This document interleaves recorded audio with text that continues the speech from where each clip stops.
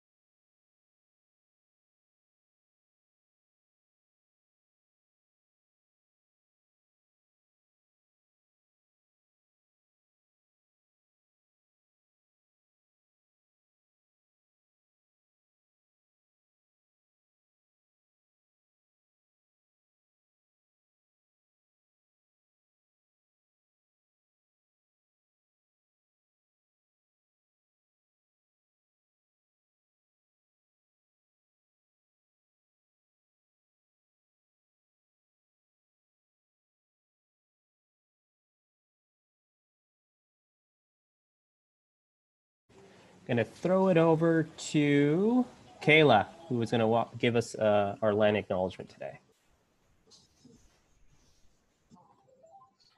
Hi, everyone.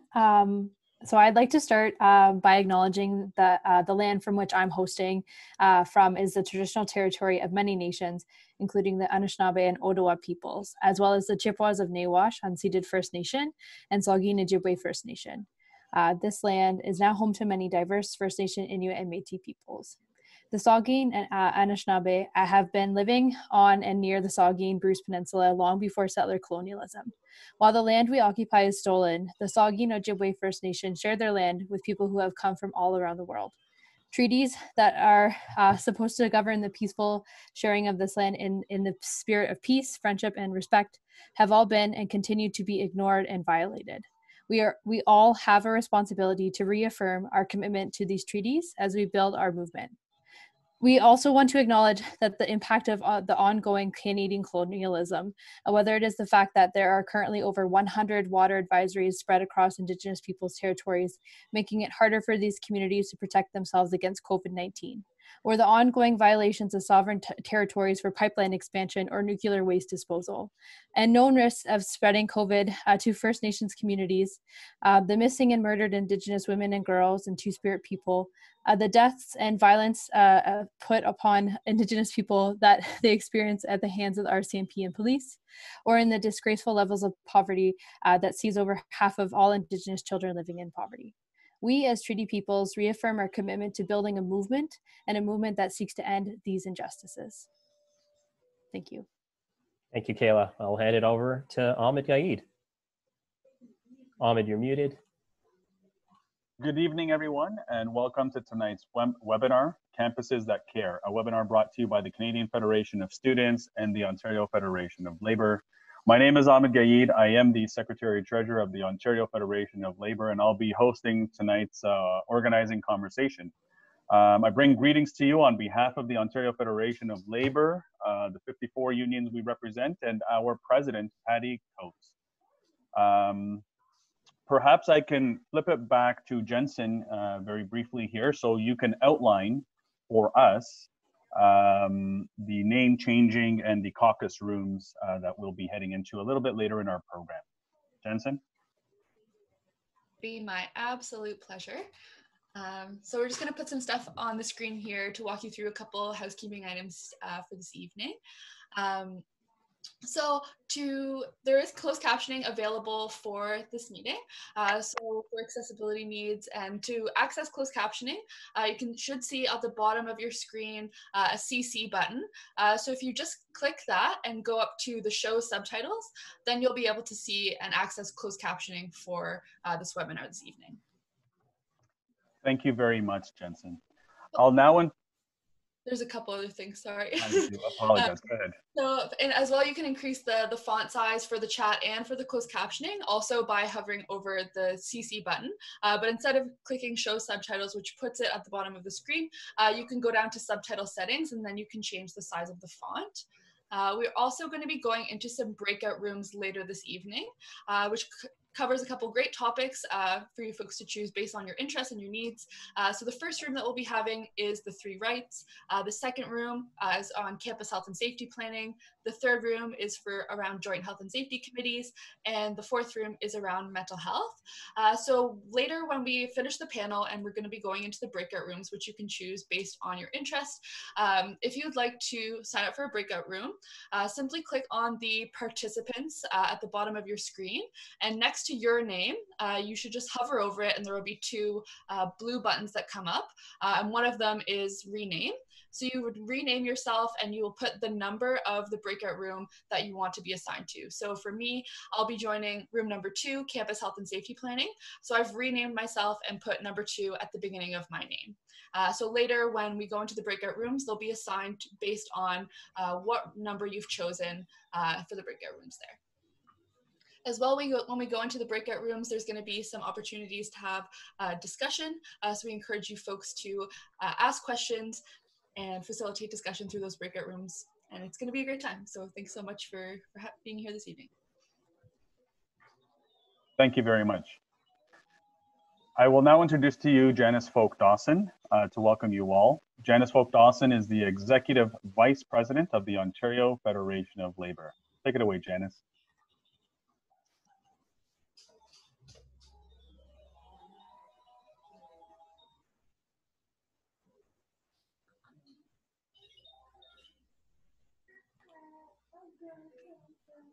Why is it she?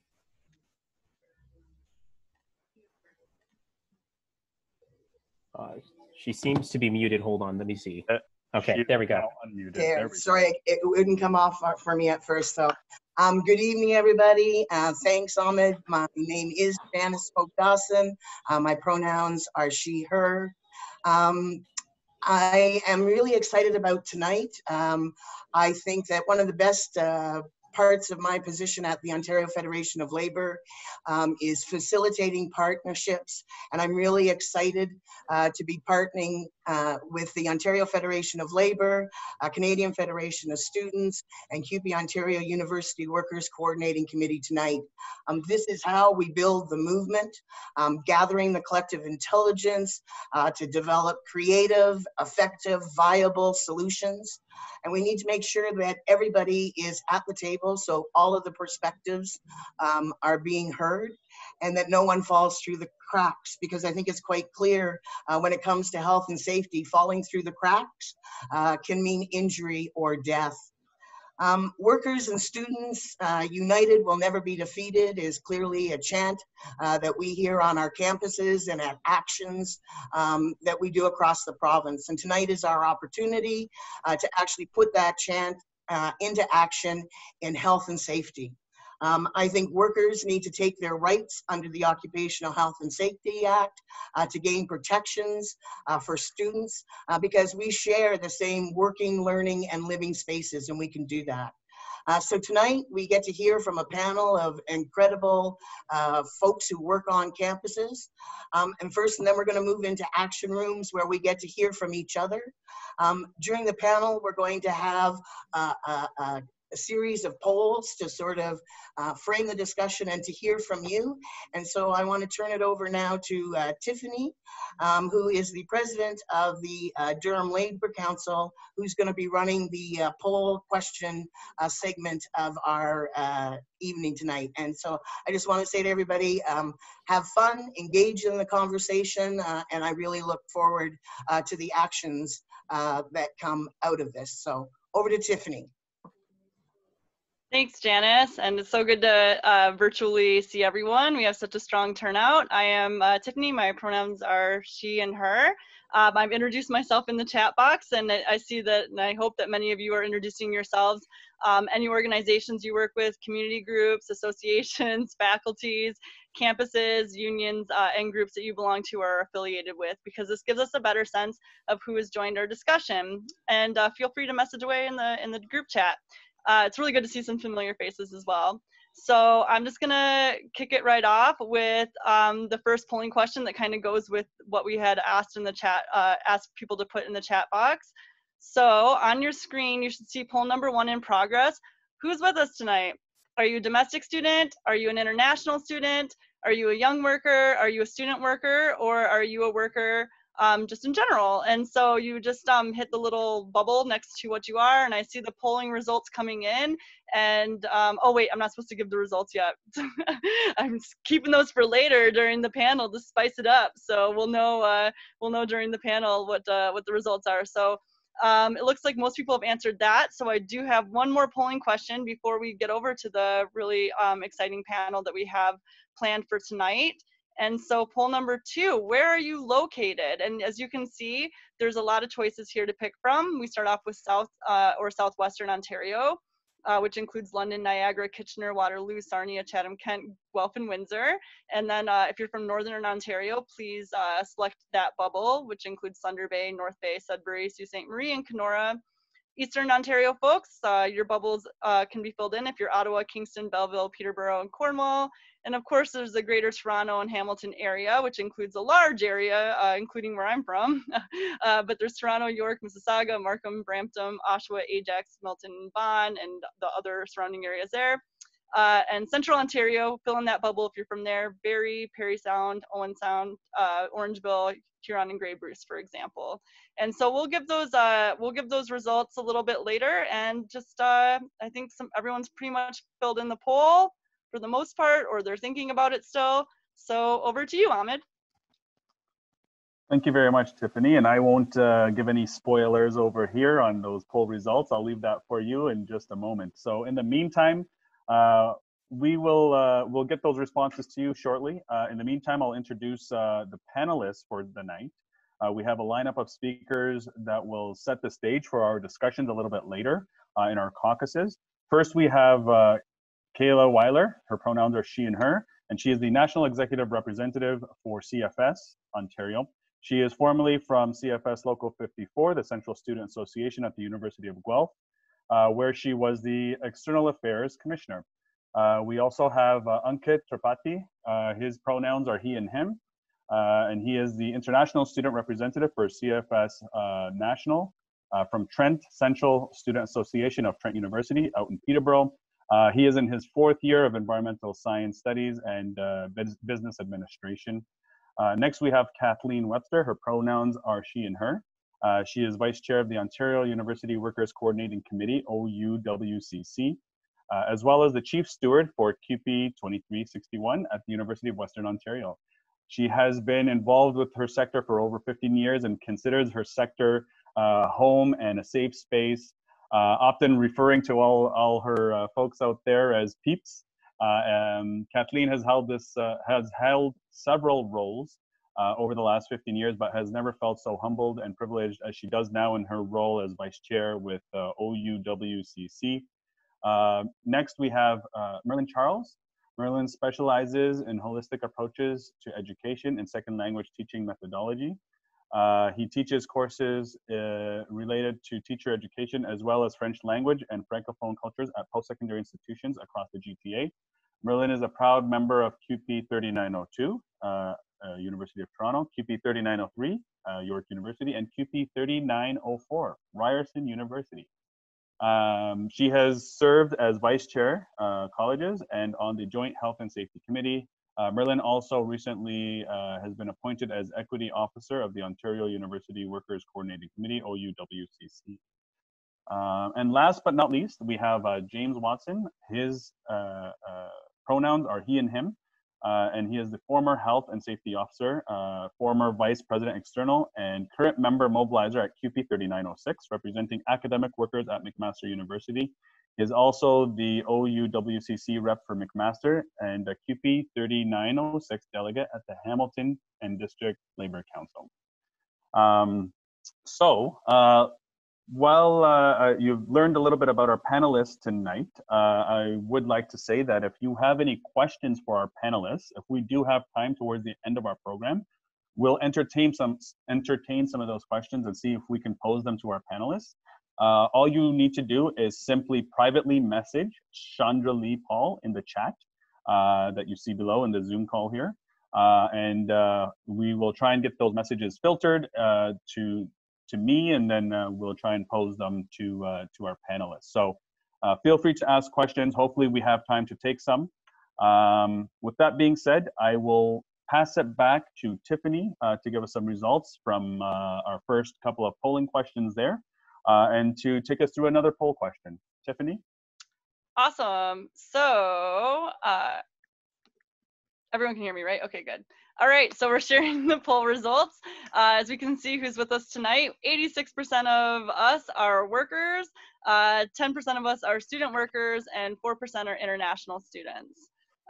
So that is what we have for those results. And then for poll number 2, we see we have a mixture, 19% South, 8% North, 23% Eastern, 46% Greater Toronto and Hamilton area, and 4% Central Ontario. And I think I saw in the chat box that we're even joined by some folks outside of Ontario, which is exciting. And then I just have a quick poll number 3 before we get over to the panel. Quick one that you'll get the results right away. Where do you work? Do you work on campus? Do you work off campus? Or do you work both? Just trying to get some demographics here that can kind of inform our discussion. And I see people are voting pretty quickly. It's kind of funny because like I can see the boxes moving around. So it looks like by and large, 59%, over half of you work on campus, 60% now, 20% off campus, and then 20% both. So that's a really interesting mixture there. Yep. So those are the polling questions I have for now, and over to Ahmed with the panel. Thank you very much for that, Tiffany. So we've learned a little bit about our panelists, so we might as well get right into it. We have a packed agenda. So I'll ask this first question to all of our panelists. And the question is, in what ways has a lack of public funding in post-secondary education contributed to health and safety issues on campus before and during COVID-19? And what and what does precarious work on campus contribute to inadequate health and safety that puts the lives of on-campus workers and students at risk? So perhaps I can first go to Kayla for that question. Sure, thanks. So I'm with the Canadian Federation of Students, and we represent over 350,000 students in the province of Ontario. So it's undergraduate, graduate, and college students, as well as domestic and international. So students in Ontario pay on average $8,000 in their tuition every year, while at the same time, international students pay 3 times more for the exact same education. Before the pandemic, there was a 10% tuition fee reduction and freeze, which recognizes that there's a high cost of education, but that this decision was made without any additional funding to post-secondary, but rather was paired with a $670 million cut to the OSAP program. So during the COVID-19 pandemic, we have seen tuition fees increase for international students ranging from 10 to 15%, with the highest being an increase of 37% of their tuition at the University of Guelph. Students who are studying in Ontario are also paying more but getting less. We also see how the government funding has cuts have hurt workers on campus who are expected to do more but are paid less. Tuition fees are being increased unfairly for international students, and this money is not being used to increase health and safety protections, but we're actually seeing more precarious work on campus and more attempts from the administration to outsource services to private for-profit companies, including food service, janitorial cleaning services, parking services, among many more. Finally, we're going to continue to see cutbacks to our classrooms and workplaces with the introduction of performance-based funding, because this new funding formula from the Ontario government will continue to defund and privatize campuses and lead to more precarious jobs. Students' learning and living and working conditions benefit from having public campuses that are open to all. And that public campuses include full-time and well-paid unionized jobs and funding for health and safety protections. And when students and workers are working together to build a public campus on public campuses for our institutions, that's when we win, and that's when we see better protections, written health and safety, but also better protections against precarious work for students and workers on our campuses. Thank you very much for that, Kayla. Perhaps I can go to Ankit after. Thank you so much, Ahmed. Hi, everyone. I just wanted to let everyone know that today I'm speaking to you as a perspective and not so much as a representative. Safety is, for administrators, expensive. In the lack of public funding, typically, safety measures are the first things to go away, along with the funding for students. It's sad, but workers' health and safety are more expendable than the salaries of top administrators, and that's the worst. That's the worst of what we're seeing today. From international students' perspective, it's already hard to find work when you come to Canada, on campus or off campus, paying thousands upon thousands of dollars of money for tuition. I'm going to disclose my debts today.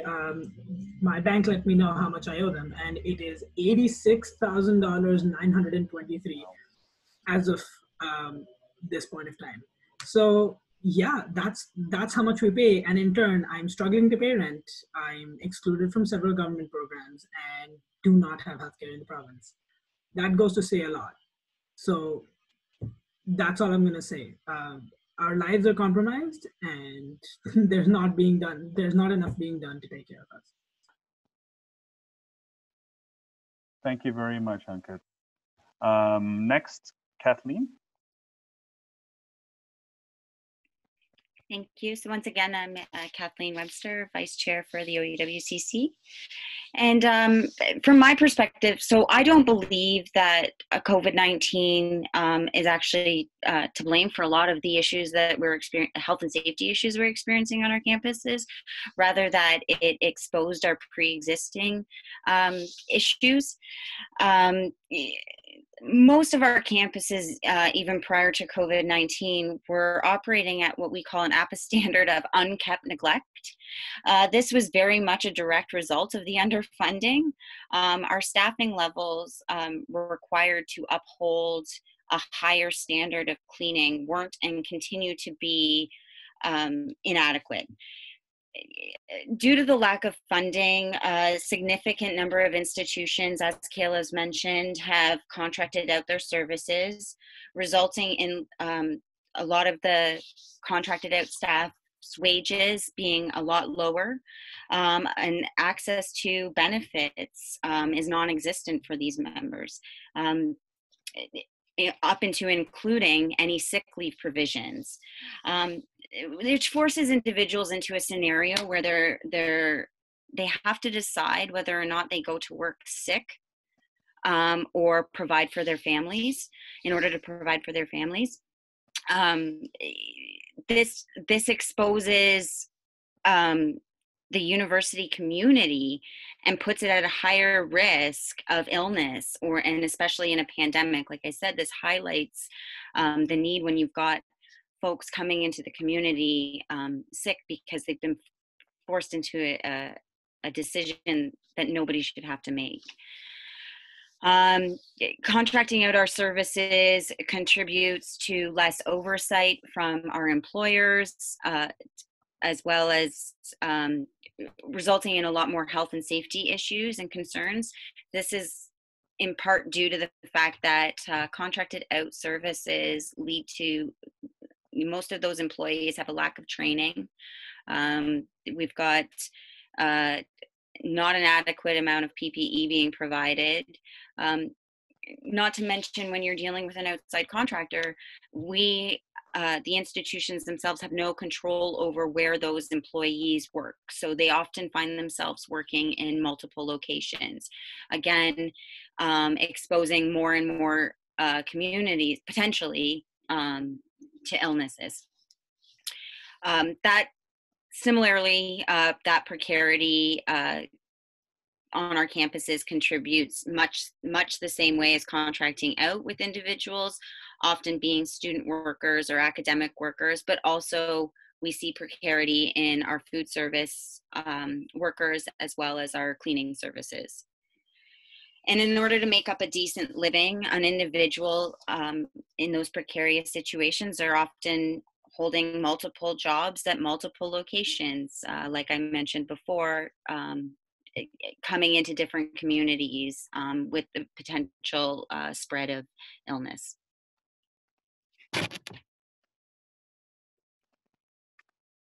Thank you very much. Next, we'll go to Merlin.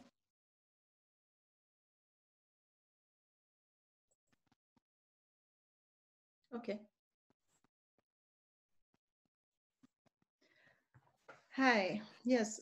So one of the first things that always come to mind when I'm asked this question is the manner in which the government consistently underfunds the cleaning and maintenance of our campuses.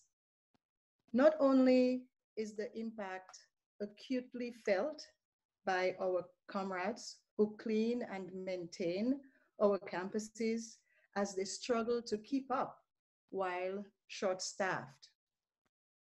As academic contract workers, precarity has a significant impact on health and safety. We often say that our contract academic workers are Rhodes Scholars because they're often cobbling together contracts at multiple universities in order to make ends meet.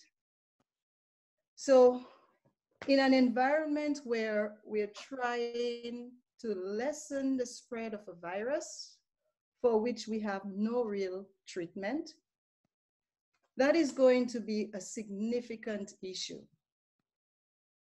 It will create a scenario where someone who is asymptomatic could then potentially spread the virus to another campus or campuses. Or it could be a student who, as a result of a joint program, and sometimes we see more of this as programs costs are cut, right? So this is so also traveling to multiple campuses with this risk could arise. So finally, these are issues that could have been mitigated both before the pandemic and now through real, sustainable, adequate funding of all our campuses. That's all I have to say about that. Thank you very much, Merlin. Next, we'll go to James. James? Hi, everyone. So on the lack of public funding and precarious work, I think a lot of what we're talking about is austerity, not only in the post-secondary sector, but across the public sector as well. And that involves, cutting corporate taxes and taxes for the wealthy, and then passing along those spending cuts to public services, public sector workers, and to the people who rely on publicly funded services. And part of the problem is funding. But I think the other part of the problem is how modern universities are run. And that's often as for-profit public institutions who are interested increasingly in, increasing their assets through gobbling up real estate or entering financial markets. And when universities are run like corporations, they have a tendency to prioritize profits over people. And that's going to have an impact on health and safety if they're trying to cut corners to maximize profits. So, for example, instead of dealing with the millions of dollars of deferred maintenance and hiring more staff so that people aren't working short, a lot of universities will, invest in a new state-of-the-art business building or take some real estate off campus to help their balance sheets. Instead of providing people with meaningful, secure, full-time work. They increase precarious contract work. And Merlin just said, often that means taking jobs at multiple campuses, especially for us, it's sessional workers. We also know that precarious workers are less likely to report health and safety concerns because they're worried about reprisals, about not having their contracts renewed if they're seen as troublemakers. So reporting health and safety incidents and hazards can often go underreported. Added to the physical health and safety issues is the relationship between precarious work and mental health outcomes, where precarious work leads to higher levels of anxiety, higher levels of stress. And I think that with COVID, we shouldn't expect anything different than more austerity. It's what we've seen for the last 30 years. And I think it'll be coming down the line at us. And budget cuts are going to mean more downward pressure on wages and working conditions. And we have to organize in our student clubs, in our unions, in our communities to make sure the solution isn't more austerity and isn't more corporate governance, because both policies have failed working people and public service users across the board.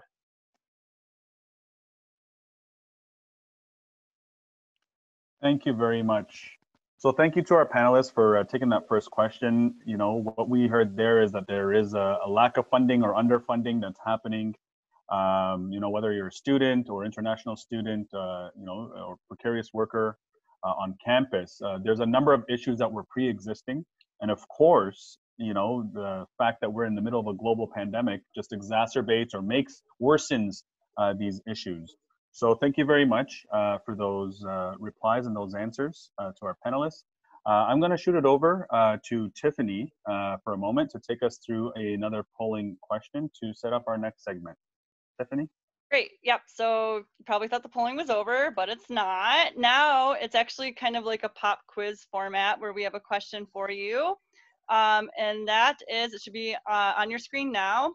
How many young workers are injured or killed on the job every day in Ontario on average? So some of you might know this answer. Some of you may just be guessing. We will reveal the results later on in the panel. And as you're responding here, I just want to say the panelists are doing an amazing job. I've already learned so much. And thank you to everyone who is participating. I see almost 50 people have voted so far, which is great. Yep, it looks like most people have voted now. So we'll tell you the answer to the poll, as well as how people thought the answer should go in a little bit. But back to the panel and back to you, Ahmed. Thank you very much, Tiffany. So again, if you have a question for our panelists, feel free to directly message that question to Chandralee Paul, and we will do our best to try and get to those questions towards the end of this segment, time dependent, of course. But I will go to our panelists now. Specifically, I'm going to go to Kathleen and Kayla for our next question. In what ways are workers and students included and or excluded from health and safety plans, strategies on campuses? What are some of the tactics that can be used to strengthen the voices of students and workers to improve health and safety on campus for all? So perhaps we'll go first to Kathleen. Hello again. So first off, I can think of a lot of examples of how students are actually not included. I can only think of one example, and we'll talk about that in a second about how they are included. So first off, I want to say that again, prior to COVID and whatnot, students have not been included in any health and safety discussions, and that's for the simple fact that they have no legal rights under the Occupational Health and Safety Act, nor do they have any legal rights under the Landlord-Tenant Act, which I find quite disturbing and interesting, considering it means that they have no voice or vote when it comes to their learning conditions, their working conditions, and their living conditions. so that's the problem. That is how they are not included. Now, how we see them being included in the conversation is, I feel it is up to us as workers reps who do have voice and vote. It's incumbent upon us to reach out to the student population to find out what those issues are and to provide them space, even if it's our voice that needs to do that, during these conditions, and these conditions being that they currently have no legal rights. So one of the tactics that you would use to do that, I feel, is to form a really good, if you don't already have one on your campus, form a very good, strong campus coalition that includes both students and workers.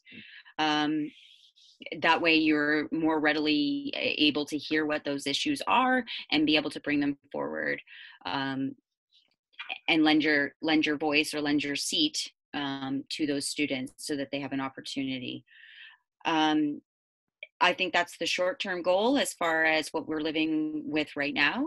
And keeping in mind that I think the long-term goal is that we do continue to advocate and work for inclusion into making sure that they do have a legal right to participate. Thank you. Kayla? Great. Yeah, I agree with Kathleen in the fact that a great place to start is joint health and safety committees. When I was at my students union, I was lucky that the fact that I was oftentimes invited as an observer to those joint meetings, and as by being an observer, I understood better of like what the role of the health and safety committee was, but also like what were the ways that I could play a role as a student in my union coalition to help out workers on campus. And so actually when I was at my students union, a key thing that the administration used to do was they would share information to the students union, but not to workers on campus. And so that was a way to try to divide us. So by being on the union coalition with different folks who are working on campus, we were able to share that information and as well as like strategize as a team on how we're going to deal with different issues. Because there are going to be groups who are going to try to divide students and workers because they know how powerful we can be when we have a students union and we have our labor unions on campus speaking as one voice and with a united voice. So if you're off campus, I also recommend that you have students join your labor council meetings within your city. It's great to hear information from the campus and how that affects workers on campus, but also the role that we can play within our communities to strengthen students and workers in that coalition together. And just an experience that I had is when I worked on campus, I worked at the residence desks at the University of Guelph. And at the time, there was a lot of issues in residence, which is also people's living conditions as well as their working conditions. There's a lot of issues with mental health and safety, and actually a lot of violence internally within residents. And this is not a shining moment for the administration because they had failed workers on the campus. There was issues where the policies and practice around dealing with violence in campus in residence actually put workers in harm's way without the proper training. Our campus coalition, we work together to have a comprehensive mental health survey sent out to all workers on campus to talk about, the effects of working and the benefits of working in pairs, the benefits of having proper training, and as well as a proper recording mechanism so that, people can record and report instances of unsafe work, but as well as unsafe conditions. And by working as a union coalition and having the survey and the collected photos of unsafe conditions, we were able to go to committee meetings united together, literally sitting beside each other, saying with a united voice that the administration had to step up and do something about this issue, and that they needed to consult workers and students about what needs to be done, but for them to put the funding into better health and safety training for students and workers on campus. And this is an example of how, when we're united, we can win these things for students and workers, and we can come from it at different angles. And whether we're calling for better health and safety conditions or a free education system in the province, we're going to continue to work together because we know that we can't be defeated when we are united as a joint group. So those are just some of the lessons that I learned from on campus by working with the Union Coalition. Absolutely. Thank you very much, Kayla and Kathleen. Obviously, you know, united we rise, divided we fall. So obviously making those connections between the student bodies and obviously people working on campus are very important. Excellent examples and suggestions of how to get involved in those health and safety spaces and on committees. So at this point, I'm going to go back to Tiffany to give us some results from that last polling question that we took. Great, Tiffany? thank you. Yeah, perfect. So just to jog your memory, the question was how many young workers are injured or killed on the job every day in Ontario on average? And if you can see the results, it looks like most folks either guessed between 10 to 20 or between 21 to 49 or between 50 to 100. It was kind of split that way. And so the answer is actually every day in Ontario, an average of nearly 50 young workers under age 25 are injured or killed on the job. And this is per Infrastructure Health and Safety Association website. So that's a lot of people look like they were kind of close to that number. So it doesn't look like it's a surprise to everyone here and a very stark statistic. And so that is it for my almost final polling question. There will be one more later on in the panel. So back to you, Ahmed, and the panelists. Thank you, Tiffany. So the next question is going to be for Merlin and Ankit. So what are some of the unique health and safety issues specific to international on post-secondary campuses? How can students on campus, workers unite in creating health and safety plans and strategies to address health and safety issues and to inform campus reopening? So maybe I'll go to Merlin first. Okay. Well, admittedly, I am always hesitant to address issues that international students are facing, as I can't speak to this with experience. That being said, one thing that I can say is that it is an incredibly serious issue that international students in Ontario have zero access to public health insurance, despite the fact that these are individuals who contribute considerably to our society through the work that they do, the research that they are often performing on campuses, right? So I'm cognizant as someone who is domestic that I have easy access to a medical system, that someone who is working in a lab beside me, contributing in the same manner that I am in our communities, does not, right? So that needs to change. And I think that the way that we can make that change happen, is by working together through campus alliances of workers and students to push these issues forward, to demand the creation of health and safety plans that fully address the needs of students and workers. And as workers, we have access to the joint health and safety committees to be able to advocate for our students. Thank you very much, Merlin. You're welcome. I'll now go to Ankit. Yeah, thank you for those words, Martin. And I echo a lot of those same things. We know that knowledge is power and information is key to creating knowledge. And it seems that international students have been largely disempowered by the way of not knowing our rights when we work on campus, such as the right to refuse work. I didn't know about it for the longest time. And when I did find out, I exercised it. I can assure you, I used it regularly. It was great. It was great to say no, and saying no is powerful. training in terms of knowing your rights and knowing what you can and cannot do is usually administered through administration type folks. And if not them, then it's through a virtual training in which you just get overloaded with information, likely don't remember most of it, and then you just give your certificate to your employer saying that yes, I can perform work and you will not be sued by me. It's really just in the benefit of the administrators and the employers. It doesn't do anything for us. So what if, here's a radical proposition.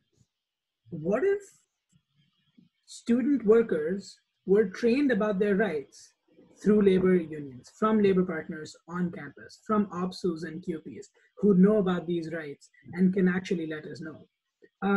Maybe taking it another step further would be to unionize campus workers under some of these unions at a reduced fee and/or alternative ways of campus student workers to get involved with these unions.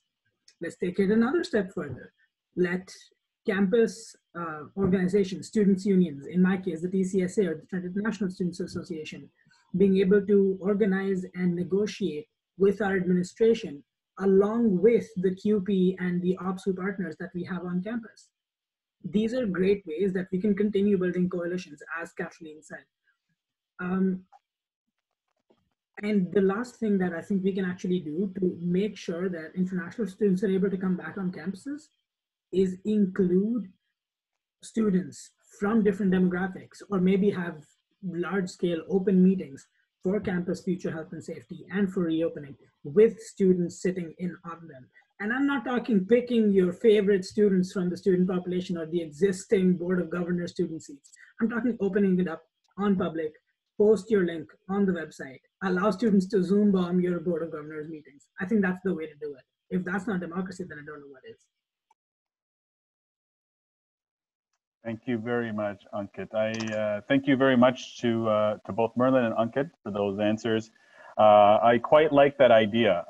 You know, perhaps an idea to explore a little bit more thoroughly, creating those labor partners. Perhaps there's resources there that already exist and trainings that already exist that international students can tie into. Excellent ideas. The next question, you know, is for James and Ankit.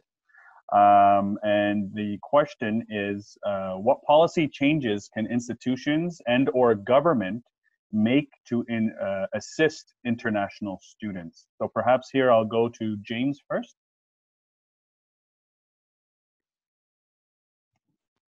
Everyone. Okay. Well, admittedly, I'm not an international student, but as a starting point for me, I think it's important to listen to international student concerns, make sure there are spaces for international students and workers to take positions of leadership, and work within our own organizations to meaningfully address and prioritize the concerns that come up from those members and students. Whether it's policy decisions from governments or university on things like visa access, access to scholarships and grants, racism and discrimination on campus, the rising tuition rates, difficulties immigrating permanently after graduating. These are students and workers the government and universities often treat as second-class citizens, and our student unions and our labor unions, of which international students and workers are a vital part, need to make sure that the issues that I just talked about aren't treated like second-class issues. In terms of what universities and governments can do to assist international students, dealing with the issues I just mentioned would be a great start, just based on what I know from my experience working with QP 3906 and our international officer and our international committee. But universities and governments have known for decades how they can assist international students. For me, it comes back to austerity in corporate university governance. We need fully funded public universities with equal citizenship rights and institutional access for international students and members. And that's not a direction we're currently heading in. So we need to organize for alternatives and be able to disrupt the status quo if these institutions keep ignoring us. Thank you, James. Ankit? Yes, thanks, James. Those were great words. I really appreciate your empathy for international students. Now, I'm not very well versed in labor policy, but my stance on this issue remains that temporary residents and international students with a study permit should 100% have access to everything as if a permanent resident would. That means give us access to OHIP. I currently don't. If I were in Ottawa and I decided to go to Gatineau and I don't know, broke my leg there, I'm screwed. That's a fact. Let's talk about access to OHIP. Before we start fighting for free education, which would be ideal, can we at least have access to OHIP? International students can't access jobs on many campuses, including at Trent. Almost 80% of the jobs that are posted are only for students that qualify for the Trent work study permit, which is students that are eligible for OHIP. That's not great. We live in the same city, we pay roughly the same rent, but you have more access to jobs than I do. Not fair. And a benefit of potentially having campus workers and students join hands and work and organize together is that student unions are registered not-for-profit and can't strike. But if we work on anything together, that means the striking capabilities of students are actually realized by virtue of working with labor unions. Just an idea.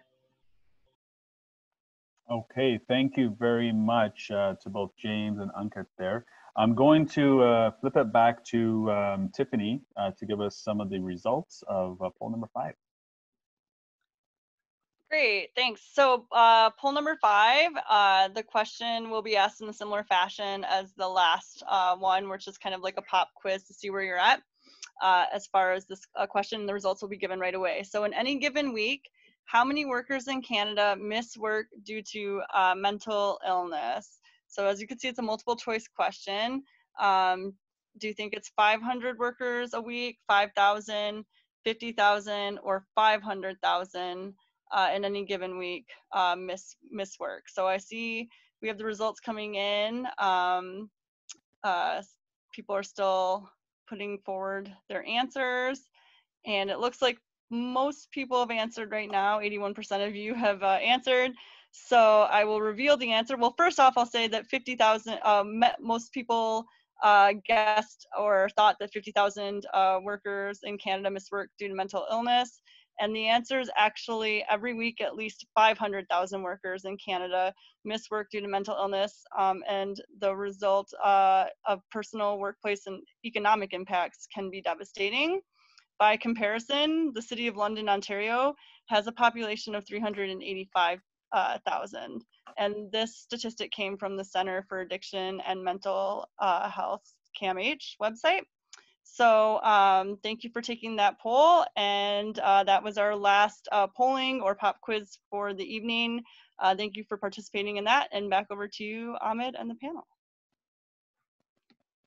Thank you very much, Tiffany. Just a reminder, health and safety concerns like injured workers at work, every illness and injury at work is preventable. So, I mean, this is like a shocking stat to sort of hear. The next question I'm going to pose to Merlin, and that question is, what are some of the health and safety challenges that you foresee having an effect on students and workers in the fall semester?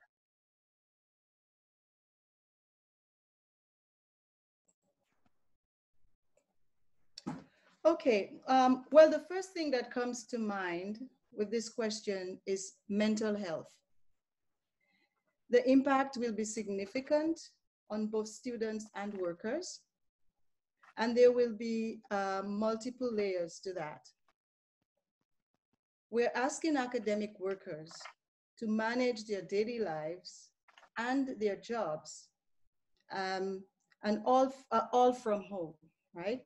So while trying to cope with other responsibilities like childcare, that are now even more pressing as a result of COVID-19. So we're not seeing the level of support that academic workers need to be successful. There seems to be an assumption that we can just toss academic workers in front of a computer, that we expect them to provide at their own expense oftentimes, and away they go. So that has a mental health impact as we scramble to figure out what we're doing, and the support we need isn't always there. We're already seeing the anxiety that it is causing, right? So the situation we're facing as campuses reopen will further isolate students, leaving them struggling without appropriate mental health supports. We were seeing the impact of mental health and the lack of support in places like at UFT, the University of Toronto. I know that, for example, at UFT, one QP local in a span of 18 months lost 4 members who died from suicide. So the impacts are really there. And they're now only going to grow, unfortunately. Further adding a layer to this issue, of course, is the issue of racism. We saw that before, and we'll see it again even more on our campuses now. This pandemic has sadly only further highlighted the racism that we see in Canada, on our campuses, in our communities. And it's important that we fight back against that, and that fight needs to be relentless. Again, at this time we're living in right now, as we can see with all what's happening globally, now is the time to really ask ourselves the difficult and sometimes uncomfortable questions when it comes to racism, especially anti-Black racism. So we need to really, really attack this head on to be able to bring about real changes and to eradicate racism on our campuses, in all various institutions across Canada, and quite frankly, the world over. Marilyn, thank you very much. I agree with that sentiment 100%. And thank you for naming it. Without naming it, we cannot find a solution or fix the problem. Anti-Black racism is real and it exists. We know there's issues of anti-Indigenous racism and racism in general. So we have to name it because it is real and it does exist. And we have to fight that back and fight that back together. So thank you very much for that sentiment and that comment. I do appreciate that. So we are a little pressed for time right now, but we do have some questions that have come up from our participants tonight. And I want to make sure that we at least have an opportunity to answer one of those questions. So I'm not going to ask all the questions, but I will bring up one question and I will go to either one or two of our panelists, and feel free to jump forward and answer this question. But this question is from Juanita, and the question is, are we any further ahead in terms of our right to refuse unsafe work? And have there been any attempts, successful attempts at that, of refusals to work on campus? So I'm not sure if there's any examples that do exist. So I'll go to our panelists, or concede to our panelists to provide those examples if any do exist. So I'll open up the floor.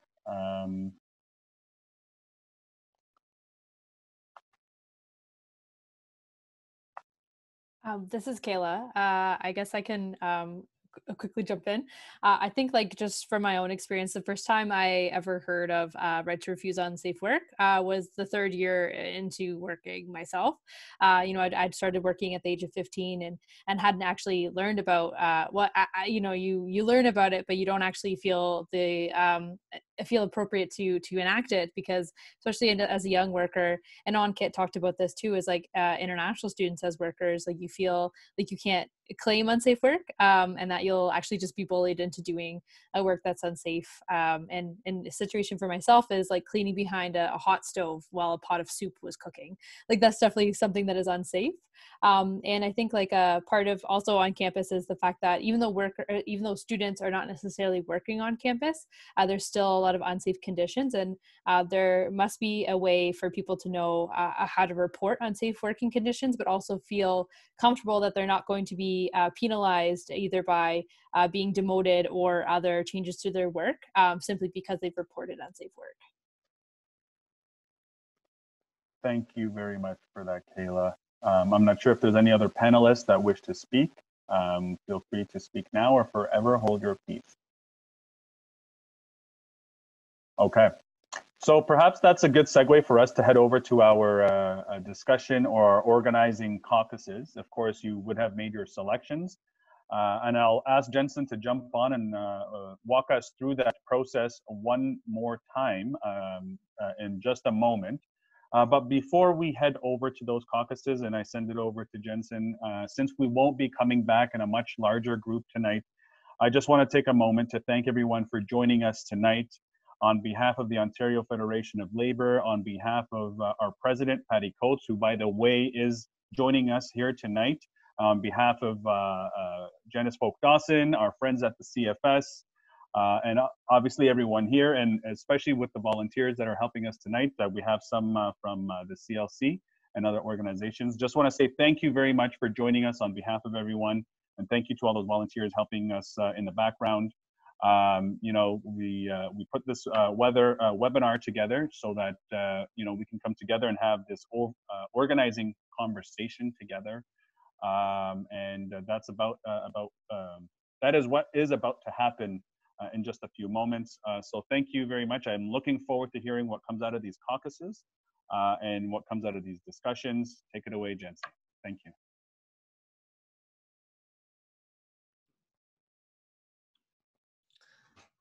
Awesome. So let's wait till Minnie puts the slides up there. So as we're going to go into the breakout rooms right now, if you folks haven't already done so, to sign yourself up for the breakout room, there is going to be 4. So the first one, room 1, is the 3 rights. The second one, room 2, is campus health and safety planning. Room 3 is on joint health and safety committees. Room 4 is on mental health.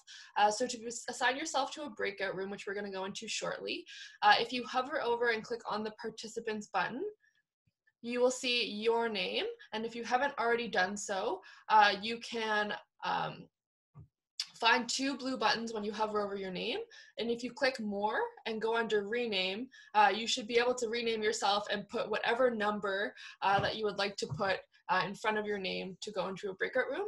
So for me, I'm going to be going to room 2, campus health and safety planning, and so I've renamed myself and just put the number 2 in front of my name there. So Manim's going to assign us all to our breakout rooms shortly, but there's a couple questions that we encourage you folks to ask, as well as your own, to help stimulate conversation to bring us closer towards some action items. So some of those questions that you can ask to stimulate conversation is, what would a safe campus look like for you? And what would make you feel safe coming back to work? Who is not part of the conversation that should be included?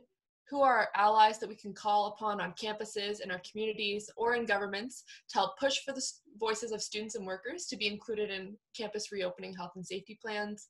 How will students and workers' mental health be influenced by online learning and working? And what are some supports we can offer? And what are some actions we can take? So we're hoping that hearing from the discussion and the great panelists that we've had this evening to be able to take that conversation, go a little bit further, and come up with some actionable items of how students and workers can work together to strive for strong health and safety measures with regards to campus reopening, but even beyond that, to transform the health and safety nature of campuses in Ontario.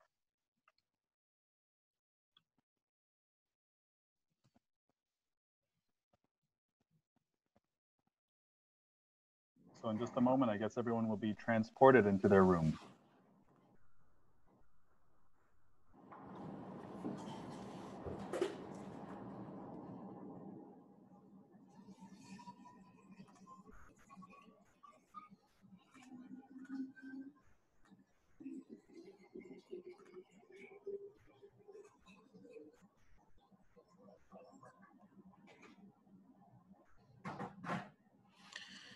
Just to note, Manib here for just serving as tech. If you haven't picked a breakout room, I'm totally going to randomize it and throw you into one because all the discussions are really sounding good, all right? And I'm just saying you're missing out, but I'm going to throw you into a room if you're not already assigned, okay? Thank you.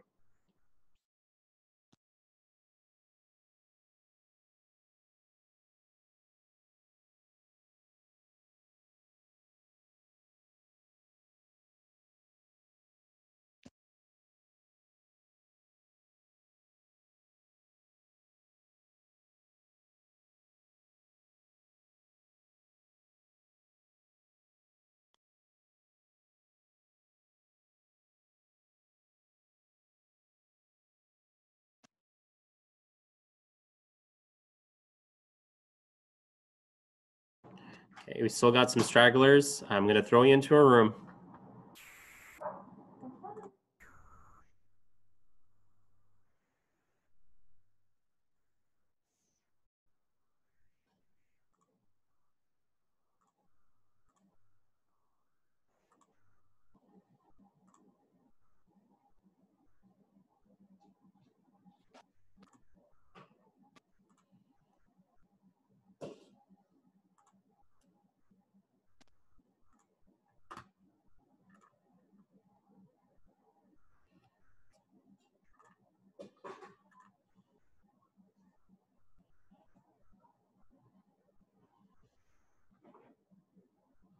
You have Nicole who chose room number 2.